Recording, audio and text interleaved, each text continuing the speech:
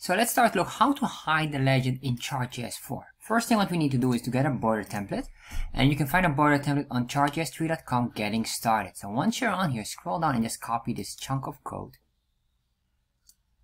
There you are. Paste it in there, cut it out, and then we're going to put that title in here. Save that. So once you're on here, we have now our chart, we have here our legend. What we're going to do is we're going to hide it. So how to hide it?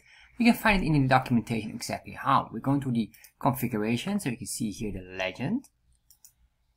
And then once we're on here, we can see here where we have to be. The namespace is options.plugins.legend. So this allows us to control everything within the legend feature or options. So we're going to put in a comma. We can say here it's in the plugins because we're already in the options.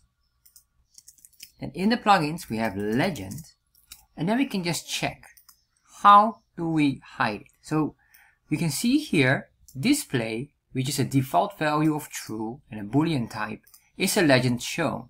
Yes. So by this display by default it is shown. So if I set this on false, save that, refresh, you can see now the legend has disappeared.